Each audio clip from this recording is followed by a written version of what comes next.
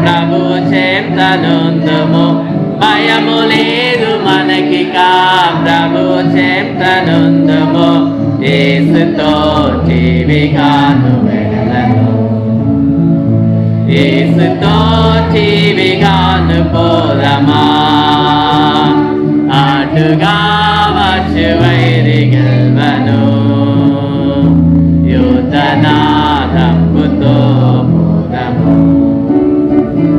ఓ యువతి యువకులార చేరుడే, శ్రీ యేసు రాజు వార్త చాటుడే. ఓ యువతి యువకులార చేరుడే, శ్రీ యేసు రాజు వార్త చాటుడే.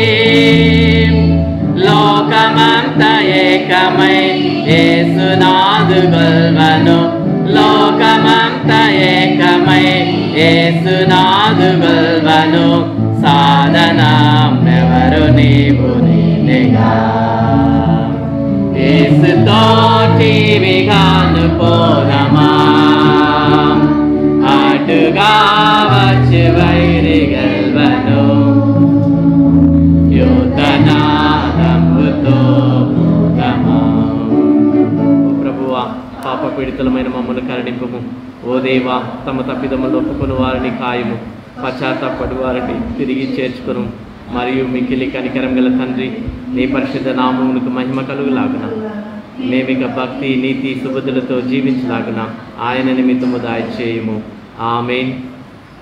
సర్వశక్తి మిక్కిలి కనికరం గల దేవుడు మన సమస్త పాపములను క్షమించి దాని నుండి మనల్ని విడుదల చేసి మన నడకను దిద్దుకొనుటకు తగిన సమయమును దయచేసి పరిశుద్ధాత్మ యొక్క కృపయు ఆదరణయు మనకు అనుగ్రహించునుగాక. ఆమేన్. కూర్చుందము, మంచి ప్రార్థన చేయదము. పరిశుద్ధ ప్రభువా, పరలోకపు తండ్రి, ఈ ఉదయ కాలమును బట్టి నీకు వందనములు స్తోత్రములు మేము చెల్లిస్తూ ఉన్నాం. ఈ దినమున దక్షిణ ఇండియా సంఘం చర్చ్ ఆఫ్ సౌత్ ఇండియా అంతటా ప్రభువా యవ్వనుల చేత మీరు మహిమ పొందుచూ ఉన్నావు. అందును బట్టి నీకు వందనములు స్తోత్రములు మేము చెల్లిస్తూ ఉన్నాం. ఈ సమయంలో ప్రభువా నీ వాక్యాన్ని వినుట కొరకు మేము ఆశతో ఎదురు చూస్తూ ఉన్నాం.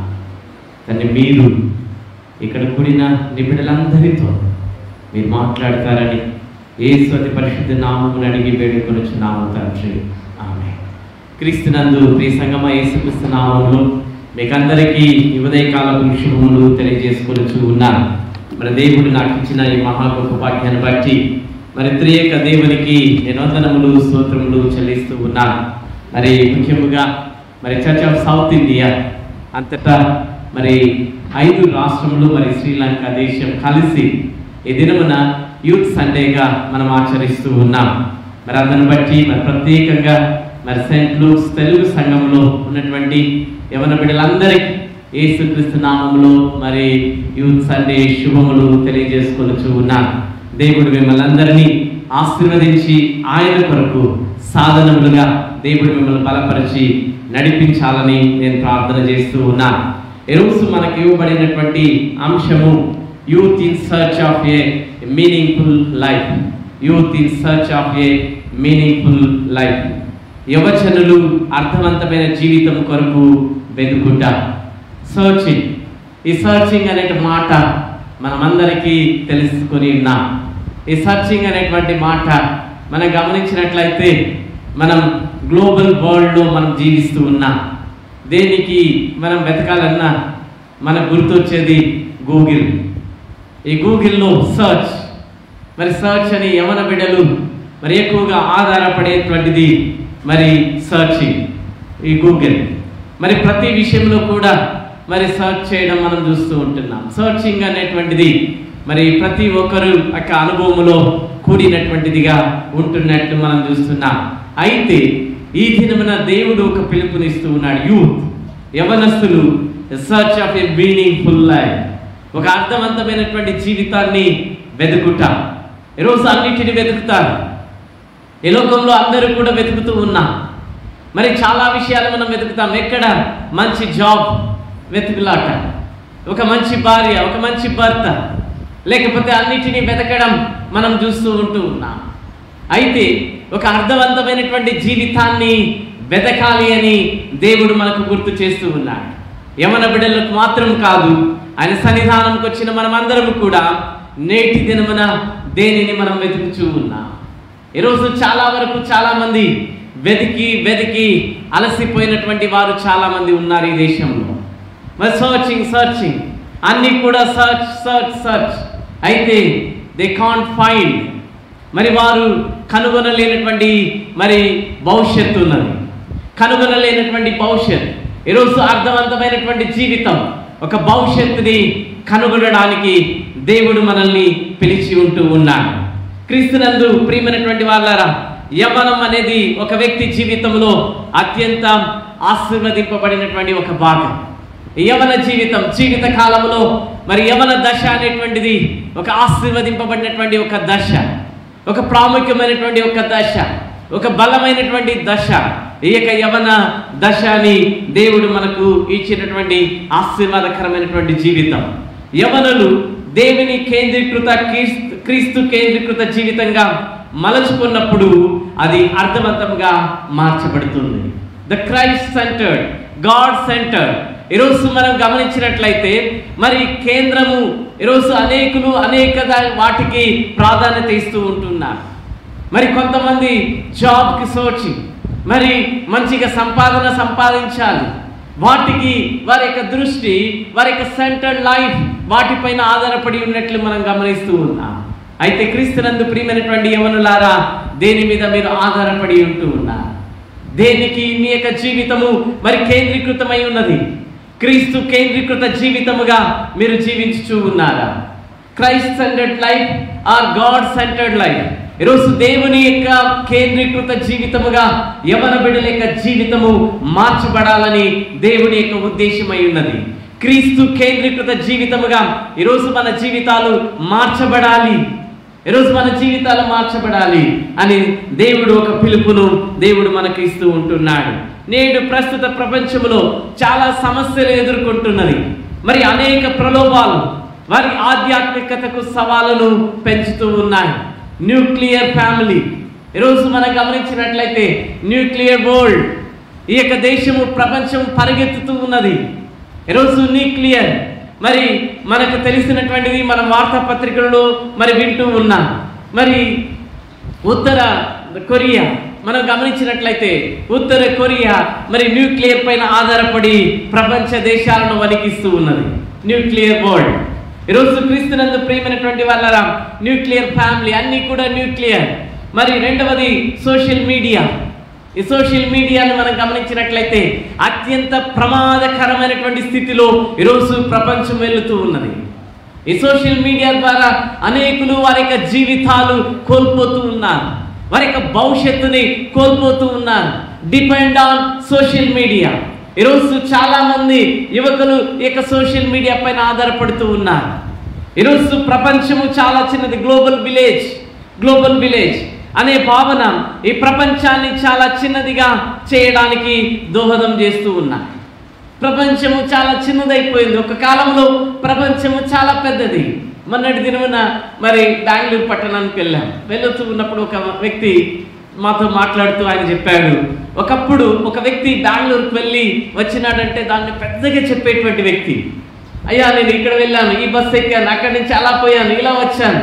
అయితే ఈరోజు మరి విదేశాలకు గంటల్లో వెళ్ళి వస్తూ ఉన్నారు.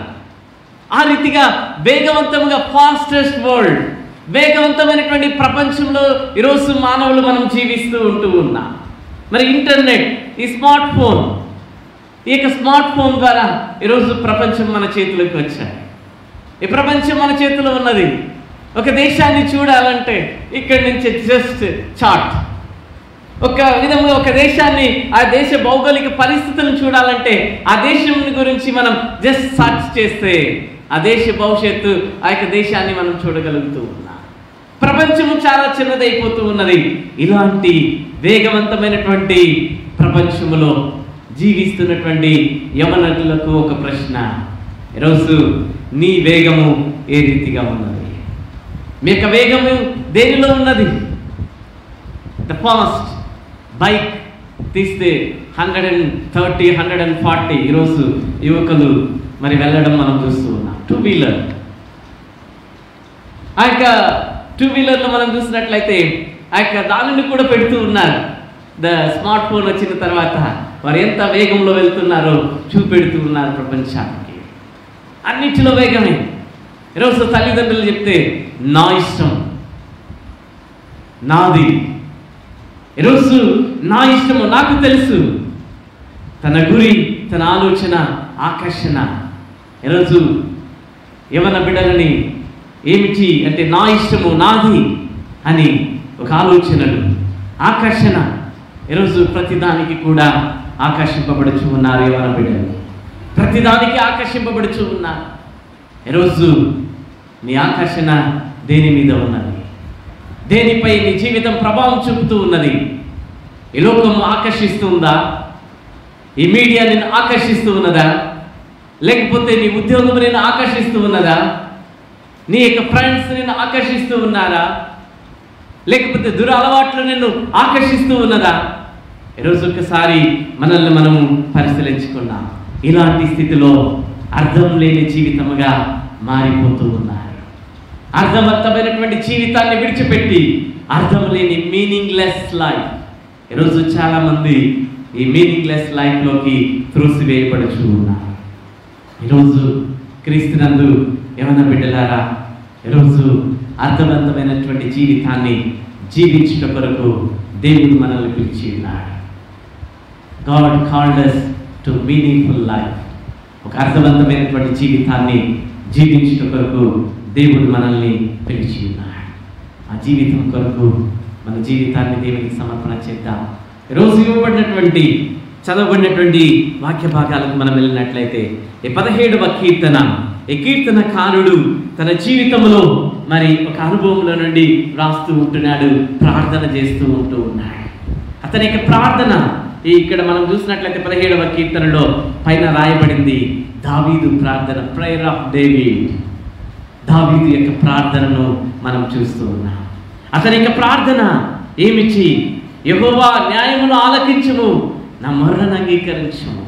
ఆయన అంటూ ఉన్నాడు, ప్రభువా న్యాయమును, జస్టిస్, న్యాయమును ఆలకించుము, నా మొర్రను అంగీకరించుము, నా ప్రార్థనకు చెవి ఎగుము. అది కపటమైన పెదవుల నుండి వచ్చినది కాదు.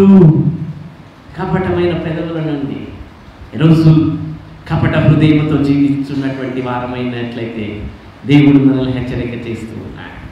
అని అంటూ ఉన్నాడు, ప్రార్థన చేస్తూ ఉంటూ ఉన్నాడు. మరి అక్కడ చాలా విషయాలు దేవుని దగ్గర ప్రార్థన చేసి అడుగుతూ ఉన్నాడు. అయితే ఆయన ఒక డెసిషన్ తీసుకుంటూ ఉన్నాడు, ఒక స్టేట్మెంట్ ఇస్తున్నాడు. చివరి వచనం, మరి 15వ వచనంలో మనం చూసినట్లయితే దావీదు అంటూ ఉన్నాడు, నేనైతే నీతి గలవాడనై నీ ముఖ దర్శనము చేసేదను. He decided, he prayed.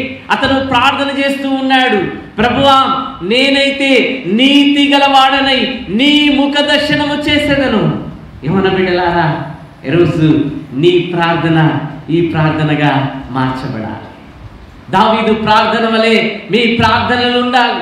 ప్రభువా నేను నీతి గలవాడనై నీ ముఖ దర్శనము చేసేదను. We need righteousness.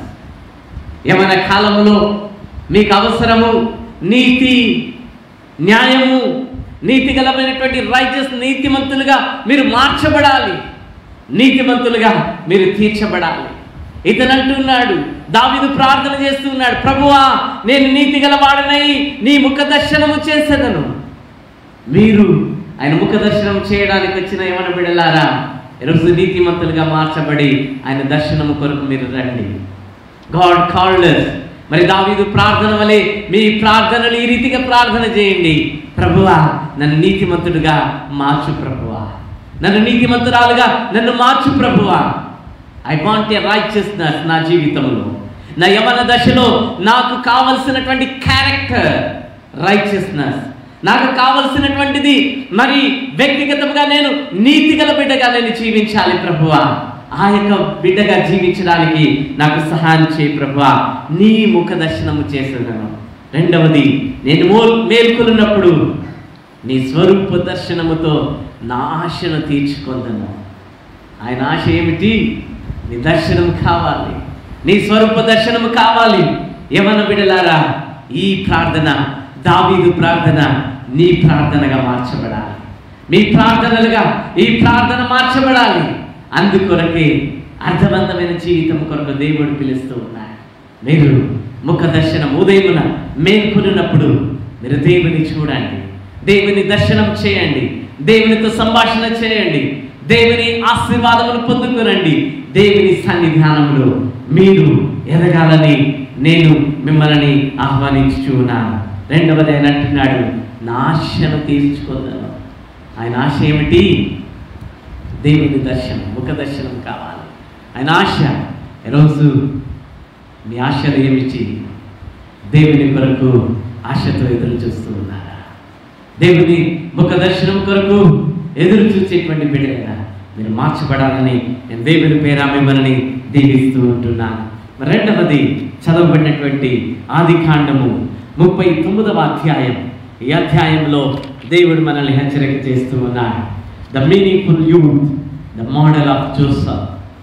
మీ అర్థవంతమైన జీవితము, మీ జీవితము మార్చబడాలంటే ద మోడల్ ఆఫ్ జోసెఫ్.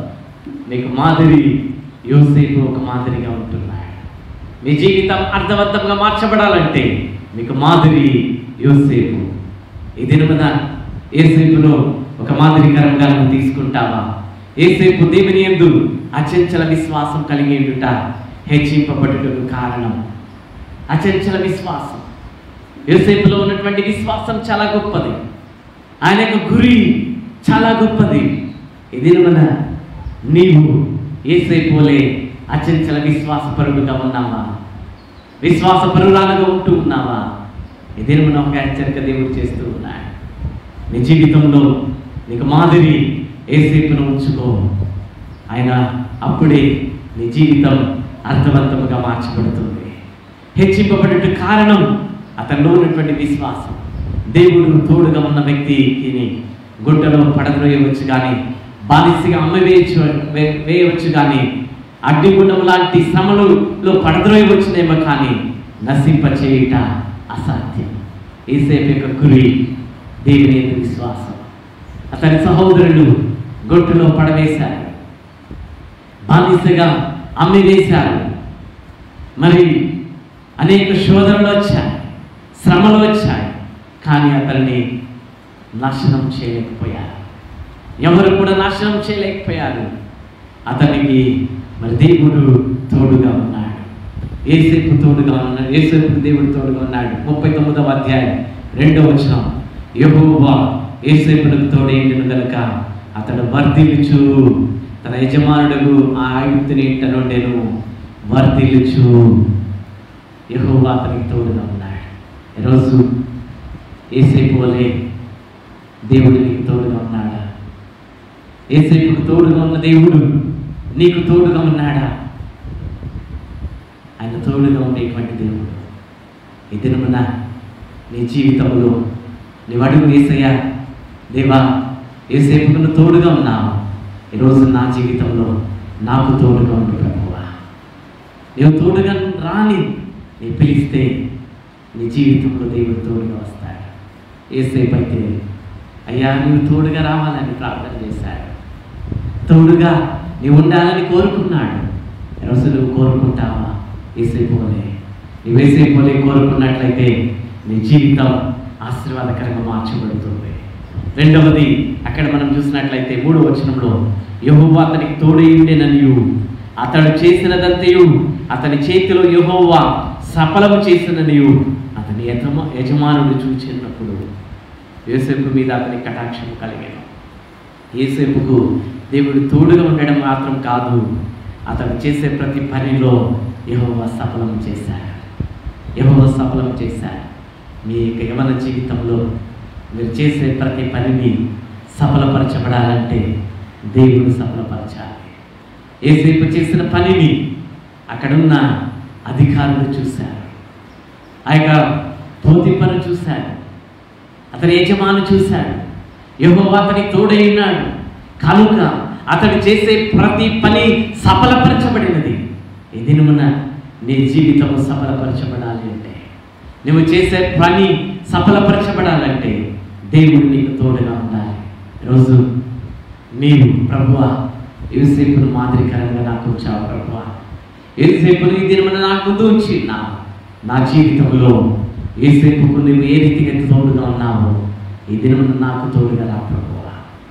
యోసేపు చేసే ప్రతి పనిని మీరు సఫలపరిచినట్లు నేను చేసే ప్రతి పనిని సఫలపరచు అని నువ్వు అడిగినట్లయితే నీ జీవితంలో ఆ గొప్ప అద్భుతాన్ని దేవుడు చేయగలడు.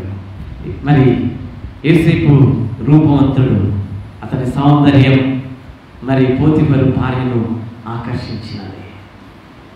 అతని యొక్క సౌందర్యం ఆ పోతిఫరు భార్యను ఆకర్షించినది. ఈరోజు నీ జీవితం ఇతరుల్ని ఆకర్షించి పాపంలో పడవేయవచ్చు. నీ జీవితం ఇతరులను ఆకర్షించి పాపము చేయుటకు ప్రేరేపణ కలగ చేయవచ్చు. ఒకవేళ హెచ్చరిక దేవుడు చేస్తూ ఉన్నాడు. అదేమన ఆకర్షణ. ఈరోజు యవన బిడ్డలు ఆకర్షింపబడుచూ ఉన్నారు. ఆకర్షణలో పడిపోయి పాపములో పడద్రోయబడుచూ ఉన్నారు. ప్రియమైనటువంటి ప్రియబిడ్డలారా, ఆ దినమున ఆకర్షించినది. అయితే ఆకర్షణ తిరస్కరిస్తూ ఉన్నాడు యోసేపు.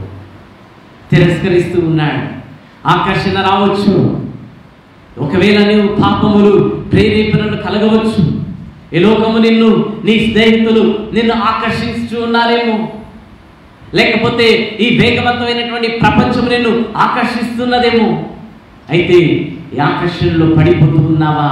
ఆకర్షణకు పడిపోకుండా తిరస్కరిస్తూ ఉన్నావా? యోసేపు పాపము చేయకుండా ఆ పాపాన్ని తిరస్కరించాడు. ఎవరి బిడ్డలారా, ఈరోజు అనేక ఆకర్షణలకు లొంగకుండా తిరస్కరించగలుగుతూ ఉన్నావా? అదిరమైన యోసేపు అయితే తిరస్కరించి పారిపోయాడు. నీ జీవితంలో ఘోరమైన దుష్కార్యం చేసి దేవునికి విరోధంగా ఎలా పాపం చేయగలనని ప్రశ్నించుకొని యోసేపువలే పాపమును విడిచి పారిపోవాలి. యోసేపువలే ప్రశ్నించుకోవాలి. అతను ప్రశ్నించుకున్నాడు. దేవునికి యెహోవాకు వ్యతిరేకంగా నేను ఇలాంటి దుష్కార్యము ఎలాగూ చేయగలను? 9వ వచనం అక్కడ మనం చూసినట్లయితే, కాబట్టి నేను ఎట్లు ఇంత ఘోరమైన దుష్కార్యం చేసి దేవునికి విరోధముగా పాపము కట్టుకొందునని తన యజమానుని భార్యతో అనెను. ఎలాగూ దేవునికి వ్యతిరేకంగా పాపం చేయగలను? ఒకవేళ ఉదయ కాలమున దేవునికి వ్యతిరేకంగా పాపం చేస్తూ ఉన్నట్లయితే ఈ ప్రశ్న మనం వేసుకోవాలి. అదే మరి యోసేపు వేసుకుంటున్నాడు. దేవునికి వ్యతిరేకంగా ఎలాగో పాపం చేయగలను? పారిపోచు ఉన్నాడు. యథార్థత కలిగి ఉన్నాడు. అందుకే దేవుడు మరి తన యథార్థతను బట్టి యోసేపును అత్యధికంగా ఆశీర్వదించాడు. యథార్థత ఈ దినమున ఏమైనా బిడ్డలకు కావలసింది, దేవుని బిడ్డలకు కావలసింది యథార్థత కలిగి జీవించడం వరకు దేవుడు మనల్ని పిలిచి ఉన్నాడు. యథార్థత కలిగి మనం జీవించినప్పుడు దేవుడు మనల్ని హెచ్చిస్తాడు. అక్కడి నుండి చెరసాలకు పోయాడు యోసేపు. చేయని నేరం కొరకు, చేయని తప్పిదం కొరకు శిక్ష అనుభవించడం కొరకు వెళుచూ ఉన్నాడు. కానీ ఆ యొక్క చెరసాలలో అధిపతి ఎదుట మరి దేవుడు అతని కనికరాన్ని చూపించినట్లు చేశాడు. అయితే మరి చెరసాలలో కటాక్షం అతని మీద 21వ వచనం, అయితే యెహోవా యోసేపునకు తోడేయండి, అతని యందు కనికరపడి అతని మీద ఆ చెరసాల యొక్క అధిపతి కటాక్షం కలుగునట్లు చేశాను. దేవుడు చెరసాలను తనకు ఆశీర్వాదకరమైన స్థలంగా మార్చివేశాడు. చెరసాలలో కూడా అధిపతిగా మార్చబడ్డాడు యోసేపు. ఒకవేళ అందరూ అనుకోవచ్చు చెరసాల శిక్షింపబడినటువంటి స్థలం, శిక్ష పొందుకునే స్థలం. అయితే యోసేపుకి అది శిక్ష పొందుకునే స్థలం కాదు. ఆ శిక్ష పొందుకునే స్థలంలో నాయకుడిగా మార్చబడ్డాడు. దేవుని నామానికి స్తోత్రం కలుగును గాక. వారి యవన బిడ్డలారా, మీ జీవితంలో దేవుని కొరకు యథార్థత కలిగి, నీతి కలిగి మీరు జీవించినప్పుడు నువ్వు ఏ స్థలంలో ఉన్నా పర్వాలేదు, ఏ స్థితిలో ఉన్నా పర్వాలేదు, ఎక్కడ ఉన్నా పర్వాలేదు, చెరసాల అయినా పర్వాలేదు, చెరసాలలో కూడా హెచ్చించగలిగిన దేవుడు, నాయకుడిగా మార్చగలిగిన దేవుడు నీ దేవుడు. అందును బట్టి మరి దేవునికి మనం కృతజ్ఞతాస్తుతులు మనం చెల్లిస్తాం. అందుని బట్టి దేవుని మనం స్తుతిస్తాం. అక్కడ ఆయన చెరసాల అధికారి ఏది చేయలేదు, కానీ అన్ని కూడా అక్కడ కూడా ఇతనే చేస్తున్నాడు అన్నిటినీ. అందును బట్టి దేవుని స్తుతిస్తాం. ఈ దినమున యవన బిడ్డలారా, అత్యధికంగా దేవుడు ఆశీర్వదించాడు. పాపములకు దూరంగా పారిపోయి దేవుని కృపకు పాత్రుడైనాడు. అవమానాలలో ఆశీర్వాదాలు, అపనిందలలో ఆధిక్యతను దేవుడు ఇవ్వగలడు. అవమానాలలో ఆశీర్వాదాన్ని ఇచ్చే దేవుడు నీ దేవుడు. అపనిందలలో నిన్ను హెచ్చించగలిగిన దేవుడు మన దేవుడు. అందును బట్టి దేవుని మనం స్తుతిస్తాం. ఆయన వలె యథార్థత, దైవభక్తి కలిగి ఉండాలి. యథార్థ పరులను మరి వర్ధిల్ల చేయువాడు దేవుడే. యేసేపును యువతరానికి ఆదర్శం. ఈ దినమున రోల్ మోడల్ చూస్తాం. మీనింగ్ఫుల్ యూత్గా నువ్వు మార్చబడాలంటే మరి యోసేపును నువ్వు ఆదర్శవంతంగా నీవు తీసుకోవాలని దేవుడు ఈ దినమున మనకు జ్ఞాపకం చేస్తున్నాడు. రెండవది, the meaningful youth, the model of Jesus. రెండవది, యేసు ప్రభుల వారు నీకు మాదిరి. హెబ్రీయులకు రాసిన పత్రిక 12వ అధ్యాయం ఈ దినమున చదవబడినటువంటి వాక్య భాగానికి మనం వెళ్దాం.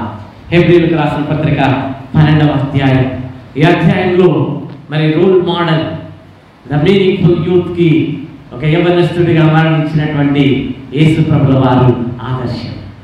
యవన కాలంలో యేసు ప్రభుల వారు మరణించినది యవన కాలం 33.5 సంవత్సరంలో ఆయన మరణించారు. మంచి యవన దశలో ఉన్నటువంటి యేసు ప్రభుల వారు ఒక ఆదర్శము. ఎదురుమున నీకు యేసు ప్రభు ఆదర్శం. క్రొత్త నిబంధనలో హెబ్రీ పత్రికలో మరి హెబ్రీయ సంఘానికి రాస్తూ ఉంటున్నాడు. ఆయన రాస్తూ చెప్పుతున్నటువంటి మాటను మనం చదివినట్లయితే మరి మొదటి వచనం, ఇంత గొప్ప సాక్షి సమూహము మేఘం వలె మనల్ని ఆవరించి ఉన్నందున మనము కూడా ప్రతి భారమును సులువుగా చిక్కుబెట్టి పాపమును విడిచిపెట్టి విశ్వాసమునకు కర్తయు దానిని కొనసాగించి వాడనైనా యేసు వైపు చూచుచు మన ఎదుట ఉంచబడిన పందెములో ఓపికతో పరిగెత్తదు. ఈరోజు దేనిని చూస్తూ ఉన్నా, ఎవరిని చూస్తూ ఉన్నా? ఎవరి బిడ్డలు దయచేసి వినాలి. బయట ఉన్నటువంటి వారు దయచేసి లోపలికి రావాలి, వచ్చి దేవుని వాక్యాన్ని వినాలని నేను మనవి చేస్తూ ఉన్నాను. మరి ఇక్కడ మనం చూసినట్లయితే గొప్ప సాక్షి సమూహం, ద విట్నెస్, ఒక సమూహము కనబడుచు ఉన్నది. అయితే ఇక్కడ యేసు ప్రభుల వారు ఇక్కడ ఆయన మనకు ఒక మాదిరికరముగా ఉంటూ ఉన్నాడు. ఆయన అక్కడ చెప్తూ ఉన్నాడు, విశ్వాసమునకు కర్తయు దానిని కొనసాగించువాడనైనా యేసు వైపు చూచుచు. ఈరోజు దేనిని చూచుచూ ఉన్నా? ఇంటర్నెట్, స్మార్ట్ ఫోన్, లేకపోతే ఈ లోకంలో ఉన్నటువంటి వాటిని చూచుచూ ఉన్నావా? దేనిని చూచుచూ ఉన్నావా? అయితే ఇక్కడ మనకు సర్వోత్కృష్టమైన మాదిరి యేసుక్రీస్తు. క్రైస్తవ జీవితములకు ఒక గురి ఉన్నది, ద గోల్, ఒక గురి. క్రైస్తవ జీవితానికి గురి ఉన్నది. అందుకే అంటున్నాడు, యేసు వైపు చూచుచు మన ఎదుట ఉంచబడిన పందెములో ఓపికతో పరిగెత్తుదుము.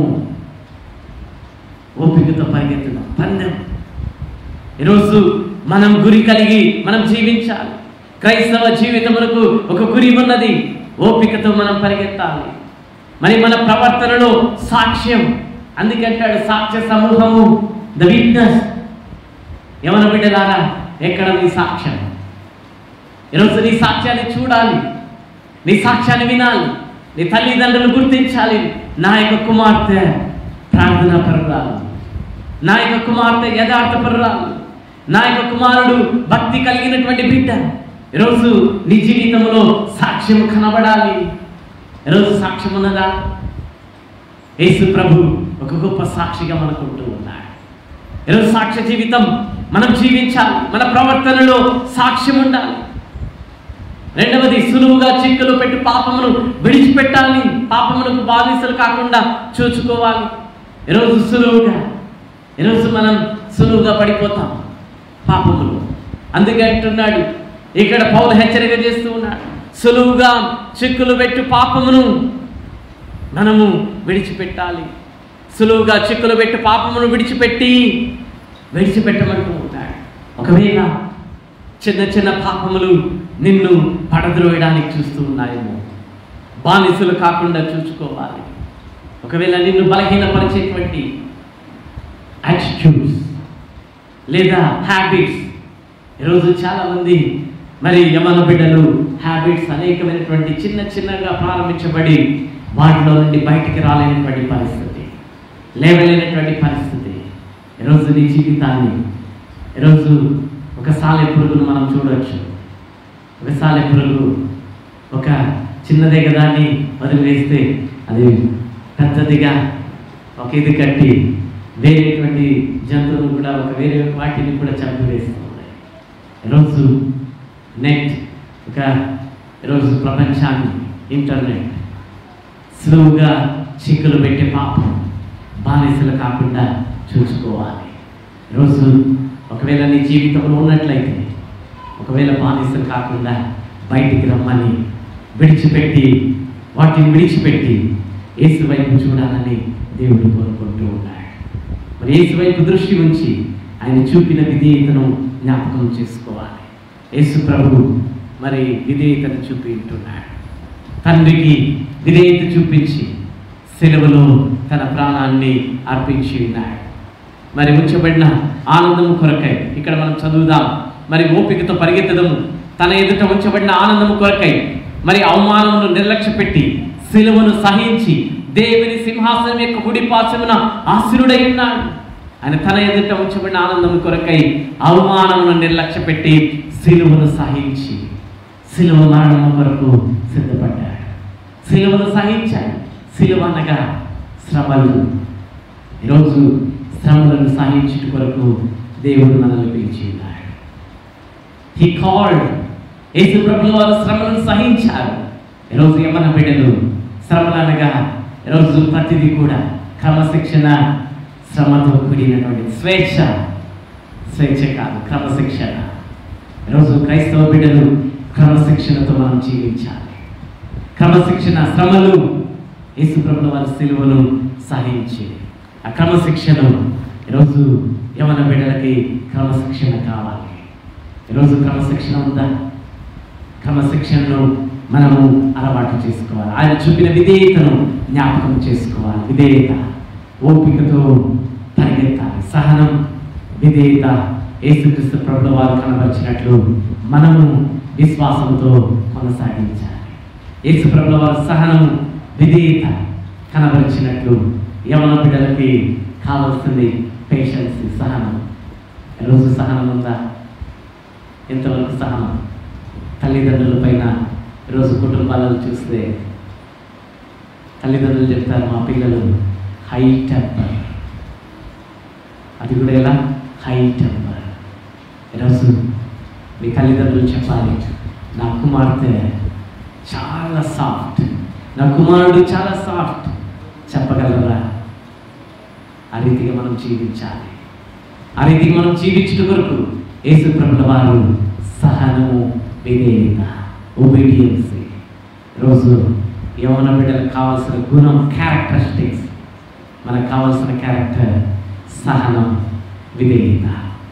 రెండు మనం కలిగి ఉండాలని దేవుడు మన దగ్గర కోరుకుంటూ ఉన్నాడు. మరి యేసుక్రీస్తు వారు కనబరిచినట్లు మనము విశ్వాసంతో కొనసాగించాలి. 5వ వచనం 6వ వచనం చదివినట్లయితే, నా కుమారుడా, ప్రభువు చేయు శిక్షను తృణీకరించకము, ఆయన నిన్ను గద్దించినప్పుడు విసుకకము.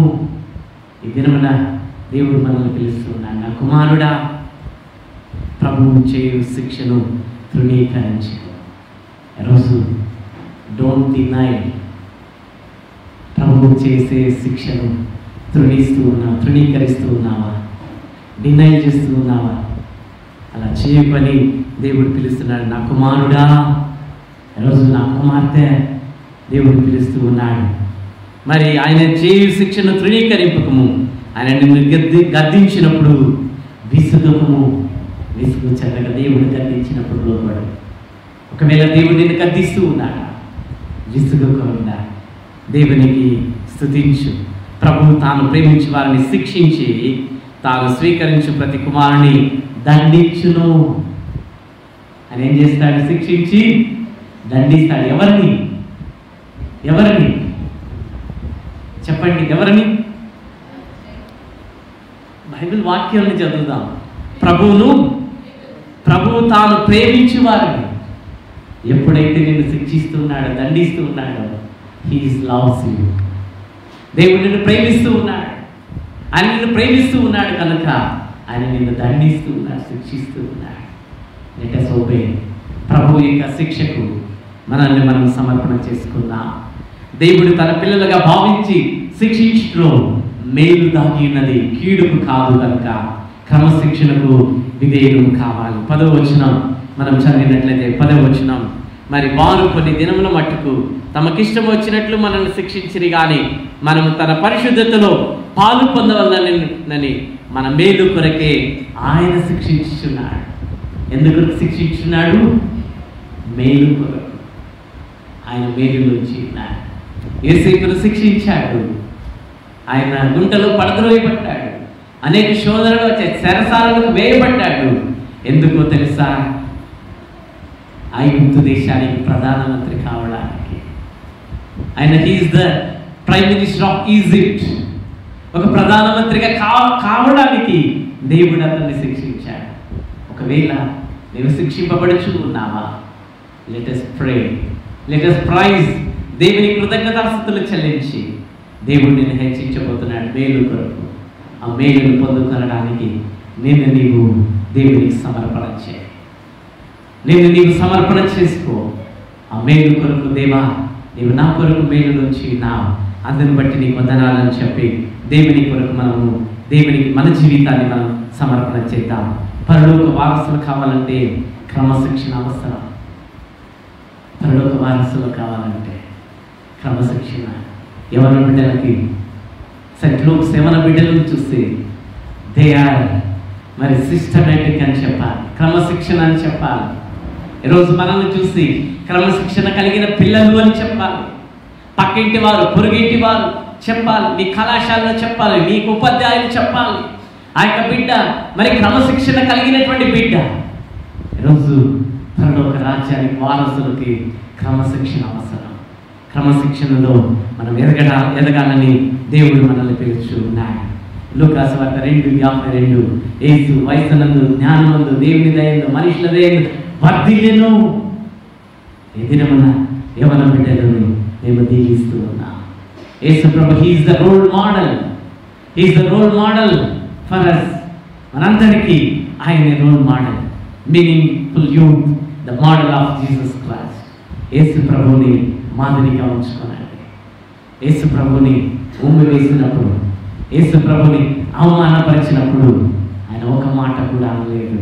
యవన బిడ్డలారా, సహనం, ద పేషెన్సీ రోజు మనకు అవసరం. విధేయత, ఒబీడియన్సీ మనకు అవసరం. యేసు ప్రభులు వారు ఆ ఒబీడియన్సీ, పేషెన్సీ వల్ల ఈ లోకాన్ని చేయించారు. ఈరోజు మనం కూడా ఈ లోకాన్ని చేయించుటకు క్రమశిక్షణ, అట్ ద సేమ్ టైం ఒబీడియన్సీ, మరి పేషెన్సీ యవన దశలో మనం అలవరుచుకోవాలని, మీరందరూ కూడా ఆ రీతికి ఎదగాలని దేవుని పేర నేను మిమ్మల్ని దీవించు ప్రార్థిస్తూ ఉన్నాను. మూడవది, the call for meaningful youth. The call for meaningful youth. మొట్టమొదటిది, the meaningful youth, the model of Joseph. The meaningful youth, the model of Jesus Christ. మూడవది, the call for meaningful youth. మనం అర్థవంతమైనటువంటి యవనులుగా ఉండేట కొరకు యేసు ప్రభుల వారు మనల్ని పిలుస్తూ ఉన్నారు. రోజు ఆయన పిలుపుకి లోబడతావా? యోహాను సువార్త 1వ అధ్యాయం 43వ వచనం నుంచి 51వ వచనం వరకు చదవబడినటువంటి ఈ వాక్య భాగంలో యేసు ప్రభుల వారు ఒక పిలుపును ఇచ్చుచూ ఉన్నారు. ఒక పిలుపును ఇచ్చుచూ ఉన్నారు. 1వ అధ్యాయం 39వ వచనాన్ని మనం చదివినట్లయితే, వచ్చి చూడుడని ఆయన వారితో చెప్పగా వారు వెళ్ళి ఆయన కాపులు ఉన్న స్థలం చూసి, కమ్ అండ్ సీ, వచ్చి చూడుడి. ఈ దినమున యేసు ప్రభువు వారు పిలుస్తున్నారు, ప్రియ కుమారుడా నీవురా, నువ్వు వచ్చి చూడు, కమ్ అండ్ సీ, వచ్చి చూడుడి, కమ్ అండ్ సీ. ఈ దినమున మనల్ని దేవుడు పిలుస్తూ ఉన్నాడు. ఏమి చూడబోతున్నావు? ఈ భవిష్యత్తుకు దేవుడు చూసేటట్లు నేను మారుస్తాడు.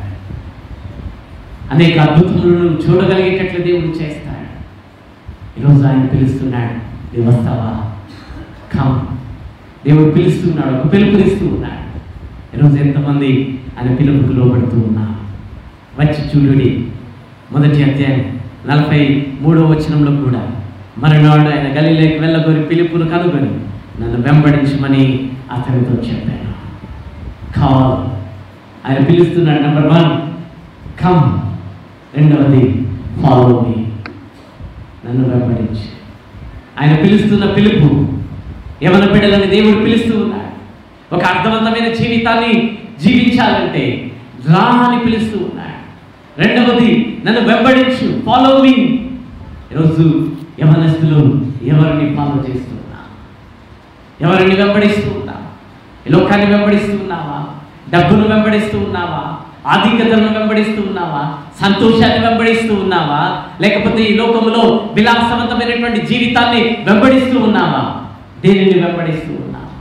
అయితే ఆయన చెప్తూ ఉన్నాడు, ఆయన ఒక పిలుపునిస్తూ ఉన్నాడు, రా నన్ను వెంబడించు. నన్ను వెంబడించుట కొరకు ఆయన పిలుస్తూ ఉన్నాడు. యేసు ప్రభుని వెంబడించుట కొరకు ఈరోజు నీవు సిద్ధపడుతూ ఉన్నావా? ఈరోజు లోకాన్ని వెంబడించడానికి పరిగెత్తుతూ ఉన్నావా? పరిగెత్తుతూ ఉన్నట్లయితే దేవుడు మనల్ని పిలుస్తున్నాడు. మనలందరినీ, ఒకవేళ పెద్దలైనటువంటి మనల్ని కూడా ఆయన పిలుపునిస్తున్నాడు, కమ్, రా. రెండవది నన్ను వెంబడించి, follow me, follow me, follow me. ఈరోజు యేసయ్యని వెంబడించుట కొరకు, ఆయన్ని వెంబడించుట కొరకు దేవుడు మనల్ని పిలుస్తున్నాడు. నేడు మనం దేనిని చూస్తూ ఉన్నాం? ఈ లోకాన్ని, ధనాన్ని, ఐశ్వర్యాన్ని, పాప కార్యాలను. మరి అది కాదు జీవితం. దేవుడు మనల్ని పిలుస్తూ ఉన్నాడు. 50వ వచనం మనం చదివినట్లయితే, 50వ వచనాన్ని మనం చదివినట్లయితే, అందుకు యేసు, ఈ అంజూరపు చెట్టు క్రింద నిన్ను చూచితినని నేను చెప్పినందున నీవు నమ్ముచున్నావా? వీటి కంటే గొప్ప కార్యములు చూతువని అతనితో చెప్పాను. ఈ దినమున యవ్వన బిడ్డలతో, మనందరితో దేవుడు చెప్తున్నాడు, వీటి కంటే గొప్ప కార్యములు మీరు చూస్తారు. ఈరోజు ఆయన పిలుస్తూ ఉన్నాడు. వీటికంటే గొప్ప కార్యాలు, నీ జీవితంలో ఇంతవరకు చూడనటువంటి కార్యాలు, ఈ లోకంలో చూస్తున్న వాటికంటే గొప్ప కార్యాలు చూచుట కొరకు దేవుడు నిన్ను పిలుస్తూ ఉన్నాడు.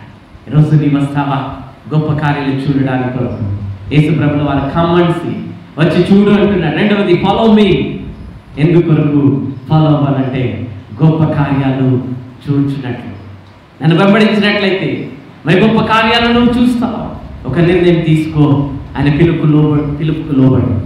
ఈ దినమున ఒకవేళ యేసుని వెంబడించిన కొరకు నువ్వు ఇంతవరకు ఈ లోకాన్ని వెంబడించుతున్నట్లయితే ఈ దినమున ఒక నిర్ణయం తీసుకో, ప్రభువా నీవు నన్ను పిలుస్తున్నావు, ప్రభువా నీ పిలుపుకు నేను లోబడి, ప్రభువా నేను వెంబడిస్తాను, ప్రభువా నేను నిన్ను వెంబడిస్తాను అని ఎంతమంది అయితే ఈ దినమున మీరు నిర్ణయం నిశ్చయం చేసుకొని ప్రభు సన్నిధానంలో మిమ్మల్ని మీరు సమర్పణ చేసుకుంటారు, మీరు గొప్ప కార్యాలను చూచినట్లు దేవుడు మీ జీవితంలో అద్భుతములు చేస్తారు. గొప్ప కార్యాలు. ఆ దినమున యోసేపును అధిపతిగా మార్చిన దేవుడు మిమ్మల్ని మార్చుటకు సమర్థుడు. ఆమేన్ చెప్దాం. మిమ్మల్ని దేవుడు మార్చుటకు సమర్థుడైనాడు. ఆమేన్. దేవుడు మనందరినీ కూడా గొప్ప కార్యాలు చూచినట్లు దేవుడు మనల్ని మార్చడానికి ఆయన ఇష్టపడుతున్నాడు. మార్కు సువార్త 1వ అధ్యాయం 17వ వచనంలో అంటున్నాడు, నా వెంబడి రండి, ఫాలో మీ, నా వెంబడి రండి. లూకా సువార్త 5వ అధ్యాయం 11వ వచనాన్ని చదువుదాం. లూకా సువార్త 5వ అధ్యాయం 11వ వచనం. దయచేసి యవన బిడ్డలందరూ బైబిల్ తెరవండి. అందరూ బైబిల్ తెరచి అందరూ ఈ వాక్యాన్ని చదవాలని నేను మనం చేస్తున్న వారితో పాటు సంఘం అంతా కలిసి చదువుదాం. లూకా సువార్త 5వ అధ్యాయం 11వ వచనాన్ని అందరం కలిసి మనం చదువుదాం. వారు దోణెలను దరికి చేర్చి సమస్తమును విడిచిపెట్టి ఆయనను వెంబడించిరి. సమస్తమును విడిచిపెట్టి ఆయనను వెంబడించిరి. ఈ దినమున యేసు ప్రభు పిలుపుకు లోబడి సమస్తాన్ని విడిచిపెట్టి ఆయనను వెంబడించారు. ఈరోజు సమస్తాన్ని విడిచిపెడతావా? నీలో ఉన్నటువంటి, మనలో ఉన్నటువంటి బలహీనతలు, మనలో ఉన్నటువంటి పాప కార్యాలు, మనలో ఉన్నటువంటి మరి దుష్ట క్రియలు, దేవునికి వ్యతిరేకమైనటువంటి క్రియలు, సమస్తాన్ని విడిచిపెట్టి వారు సమస్తాన్ని విడిచిపెట్టి ప్రభువును వెంబడించారు. ఈరోజు విడిచిపెట్టకుండా ప్రభువుని వెంబడించకూడదు. మన జీవితంలో సమస్తాన్ని విడిచిపెట్టి ప్రభువుని వెంబడించడం కొరకు ఈరోజు నువ్వు సిద్ధపడతావా? ప్రభువా, సమస్తను విడిచిపెట్టి నేను వెంబడించడానికి నేను ఇష్టపడుచున్నాను ప్రభువా. ఒక యవనస్తుడు వచ్చాక మనందరికీ తెలుసు, పరిశుద్ధ గ్రంథంలో యేసు ప్రభువు వారి దగ్గర వచ్చి ఆ యవనస్తుడు అడిగిన మాట, ప్రభువా, నిత్య జీవం పొందుకోవడానికి నేనేం చేయాలి? ప్రభువా, నేను నిత్య జీవం పొందుకోవడానికి నేనేం చేయాలి? అప్పుడు యవనస్తుడు మిగులు ఆస్తిపరుడు. అప్పుడు యేసు ప్రభు అన్నాడు, ఆజ్ఞలు పాటించు. అతను అన్నాడు, ప్రభువా, బాల్యం నుండి నేను పాటించు ఉన్నా, చిన్నప్పటి నుండి నేను పాటిస్తున్నా. యేసు ప్రభు అన్నాడు, ఒకటి కొదువుగా ఉంది, నీ ఆస్తి అమ్మే పేదలకు ఇచ్చి నన్ను వెంబడించు. అప్పుడు అతడు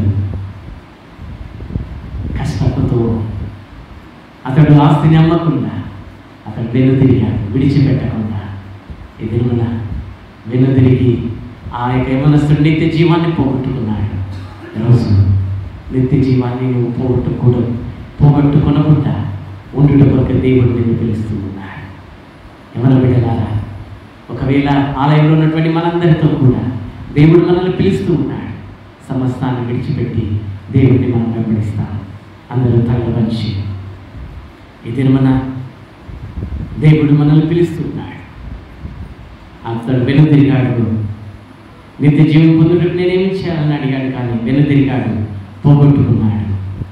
today what is your response? ఈరోజు నీ జీవితం, ఈరోజు ఏది నీ యొక్క రెస్పాన్స్? యేసయ్యను వెంబడించడానికి ఇష్టపడుతున్నావా? దేవుడు నీతో, నాతో, మనతో మాట్లాడినాడు. The meaningful life జీవించాలంటే the model of Joseph యేసయ్య నీకు మాదిరిగా ఉంచినాడు.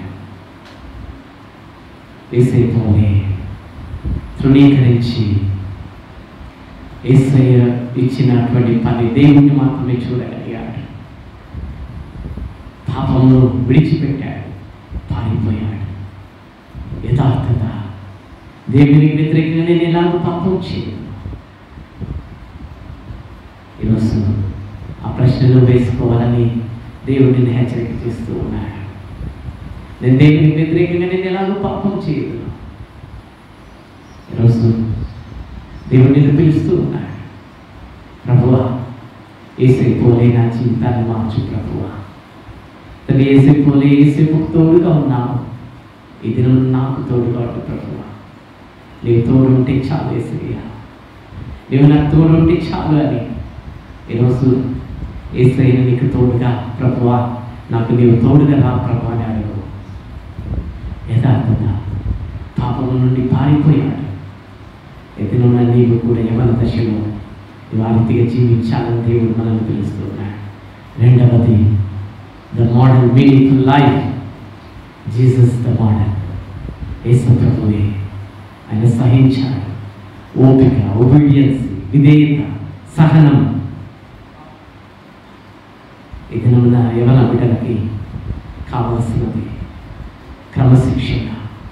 దేవా, అలాంటి జీవితం నాకు ఇవ్వు ప్రభువా. యేసు వలె నేను యేసు వైపు చూచి గురి ఎందుకు పరిగెత్తాలి. I want to see, I want to follow. యేసయ్య నీవే నా గురి ప్రభువా. ఈ దినమున యవన బిడ్డలారా, యేసయ్య సన్నిధానంలో ప్రభువా నీవే నా గురి అని యేసయ్యతో చెప్పు. ప్రభువా, నేను నిన్ను మాత్రమే చూస్తాను, నిన్ను మాత్రమే నేను వెంబడిస్తాను ప్రభువా. యేసయ్య నిన్ను వెంబడించే బిడ్డగా నన్ను మార్చు ప్రభువా. ఈ లోకం వద్దు, ఏది నాకొద్దు ప్రభువా. యేసయ్య నీ వైపు నేను పరుగు పందెములో పరిగెత్తాలి. యేసు వైపు చూచి గురి ఎందుకు నేను పరిగెత్తాలి ప్రభువా. నా జీవితాన్ని నీకు సమర్పణ చేస్తున్నానని యేసయ్యకు సమర్పణ చేయి. ఒకవేళ నీవు నీ జీవితంలో ఇంతవరకు లోకాన్ని వెంబడిస్తున్నట్లయితే దేవుడు సమస్తాన్ని విడిచిపెట్టి నన్ను వెంబడించని పిలుపునిస్తూ ఉన్నాడు. ఇది మన ఆయన వెంబడించడానికి నువ్వు ఇష్టపడినట్లయితే యేసయ్యతో చెప్పు, ఒక మాట చెప్పు. యేసయ్య, నేను వెంబడిస్తాను ప్రభువా, నేను సమస్తాన్ని విడిచిపెట్టుతూ ఉన్నాను. దేవా, నన్ను అర్థవంతమైన జీవితం, ఆ నిత్య జీవానికి వారసుడుగా నన్ను మార్చు. యేసేపును హెచ్చించినట్లు నన్ను నీవు హెచ్చిస్తావు, అందుని బట్టి నీకు వందనాలు అని చెప్పి దేవునికి మీ జీవితాన్ని సమర్పణ చేయాలని మనం చేస్తూ ఉన్నాం. పరిశుద్ధ ప్రభువా, పరలోకపు తండ్రి, ఈ దినమున మమ్మల్ని హెచ్చరిక చేసినందుకు వందనాలు. యవన బిడ్డలతో కలిసి మా అందరితో మీరు మాట్లాడిన ప్రభా నీకు వందనాలు, స్తోత్రాలు. ఈ దినమున ఎంతమంది అయితే యవన బిడ్డలు తమ జీవితాలు సమర్పణ చేసుకున్నారు, నీ బిడ్డలందరినీ ప్రభువా యేసేపు వలె హెచ్చించండి. యేసేపుకు తోడుగా ఉన్న దేవుడు ప్రభువా యవన బిడ్డలందరికీ తోడుగా ఉంది. ఈ బిడ్డలందరినీ నడిపించండి, ఈ బిడ్డలందరినీ హెచ్చించండి. నీ కృపలో భద్రపరిచి సహనం కలిగి, విధేయత కలిగి, క్రమశిక్షణ కలిగి నీ బిడ్డలు నీ శిక్షకు లోబడికి సహాయం చేయండి ప్రభువా. నీ బిడ్డల్ని ఉన్నత స్థితికి మార్చి, ఉన్నత బిడ్డలుగా మార్చి, నిత్య జీవానికి వారసులుగా, పరలోక రాజ్యాన్ని నింపేటువంటి యవన బిడ్డలుగా మీరు మార్చండి ప్రభువా. మీరు మార్చి మీరు నడిపిస్తారు, దీవిస్తారు. యేసు అతి పరిశుద్ధ నామమున అతి వినయంగా అడిగి వేడుకొనుచున్నాము తండ్రి. ఆమేన్.